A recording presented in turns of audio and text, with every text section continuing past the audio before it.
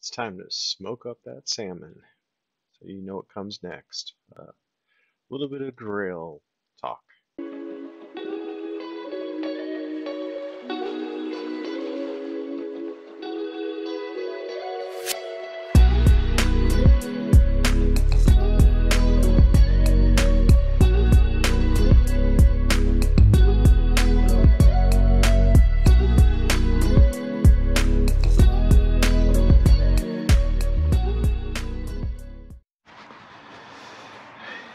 Hey, now we're out at the barbecue, so we're going to go ahead and open up the lid.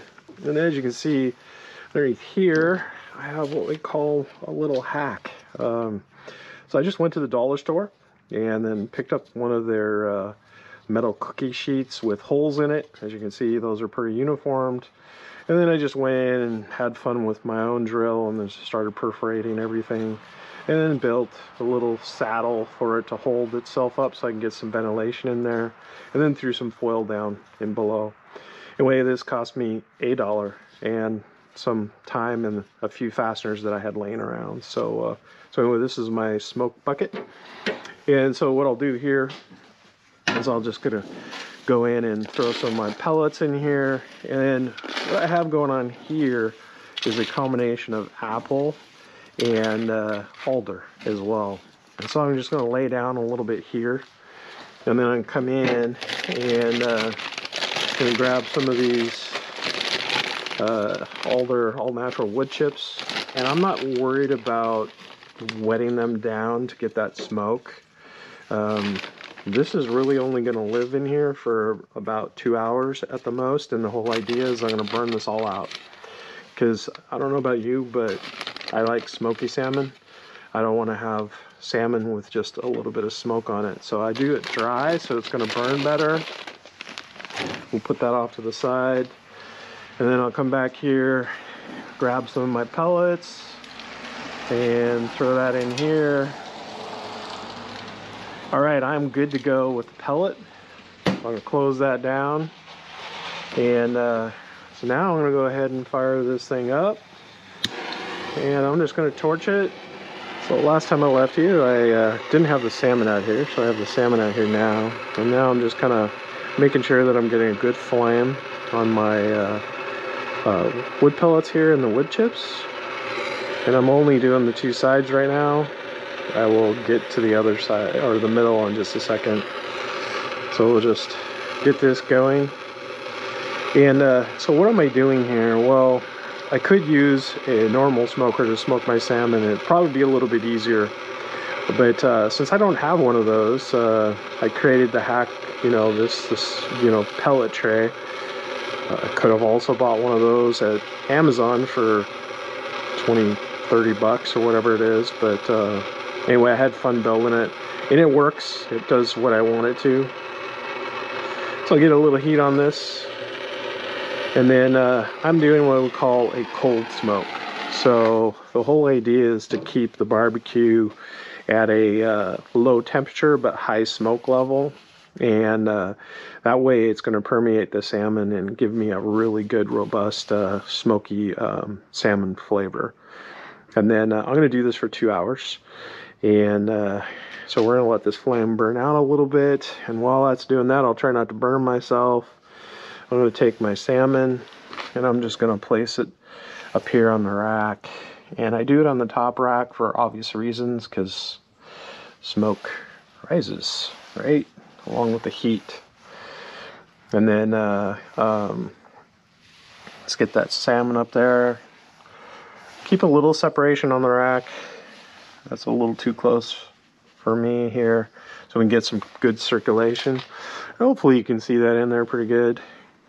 And then we're going to go in, and I'm just going to close this lid at this point. And so as you can see, I got a little bit of smoke coming out the chimney. That's a good sign. We'll go ahead and open it up, and oh, look at there. We got some goodness going on there. So this is the desired, smoke content that I want to get. As you can see, it kind of flickering around the actual smoke. So I looked back at that last segment of the film, and I noticed that I was putting my hand over the top of the fire. I'm sure I'm going to get some comments on that, but I can assure you that I didn't get burned. See, I don't have any holes in my jacket. But as a precaution, I think that you should be careful of that when you go to do this yourself. So anyway, I just thought I would check on that. And also, I will check on this for probably about every half hour just to make sure that I get a steady smoke stream here, which is what I'm looking for. And if by some chance that little fire down there went out, then I'll just restoke it up and then get it going again. All right, let's see what we have here. I don't see any smoke coming out. And voila. Hey, look at there, we have some pretty good looking salmon there. With some fat that kind of boiled up off the top there. It's a little chilly out here, just a little above freezing, so you can see a little steam coming off the salmon there. And then as you can see, my ashes are pretty much done. So I prefer a cold smoked salmon. My family doesn't necessarily like that, so I am going to do my best to get this off. Well, I tell you what, there's a lot of good smell coming off of this thing right now. If I could just get this thing off here. There we go. All right, so since I like the cold smoked, we're gonna treat myself, and then I'm gonna cook the rest of the salmon for about another hour to touch. So what I mean by that is, here, let me put this thing right out here. All right. So this is a smaller piece right here. So when I touch on it, you can see there is a little bit of a crust to it, but it's still very moist on the inside. So that's giving me a cold smoke, so it's going to be a real moist type salmon. On this one over here, he's a little bit fatter, so as you can see, there's a lot of moist going on there. And then you can see the oil build up too. And well, the taste test, this is pretty rocking here. So I'm gonna plug in my grill, and I can set mine down to about 180 degrees. So I'm gonna do that, and then it's gonna probably cook for probably about another hour or so. Again, I'm gonna come back and do the press test, if you will, to check to see how firm the salmon is. Alrighty, I'll be back. Alright, it's been about an hour since the last time we checked. So I'm just doing a spot check to see what's going on with the grill. As you can see, we have quite a bit of smoke coming out of here, which is a good thing, right? Alright, let's open her up. Oh, hey, look at there, we got some bonus footage too. I just happen to have some extra salmon, so that's going to be dinner tonight. But as you can see, we have, it's looking pretty good. So I'm doing my pressure test there, and this is getting pretty thick. It's not as wobbly, but this guy right here is definitely pretty soft, so he's going to be here for a while. This one is getting a little bit almost there too. So we're getting close. I'm gonna go ahead and put that lid back down and come back in about another hour.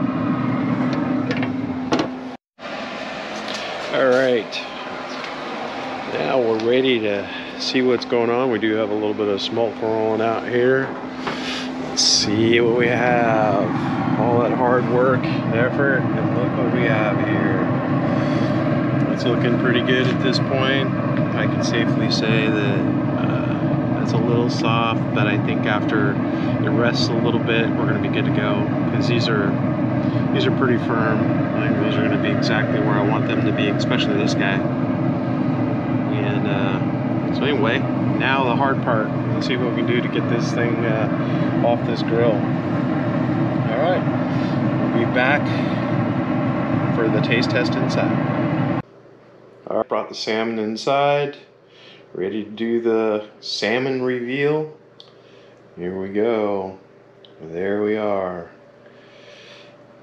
I can't tell you how good that smells right now. I mean, obviously it looks pretty good too, but it really smells pretty good. And anyway, I'd love to tell you that I, caught a little portion of a fish that, I threw back, but I don't know, somehow that disappeared. I don't know how it disappeared from the grill to here, but it did. Anyway, it is absolutely fabulous. I won't bore you with the details or watch me smack my lips as I'm, salivating over the salmon. But anyway, thanks for the ride. I hope the whole process of catching it and bringing it home and brining it, or putting the brine together, and then showing you how I do my smoked salmon. Obviously, it looks good. What the heck, I'll jump in here again. And as you can see, it's not super dry, and it's actually a pretty good moist.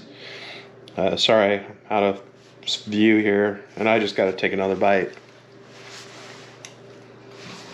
That's phenomenal. Just phenomenal. I can't even speak.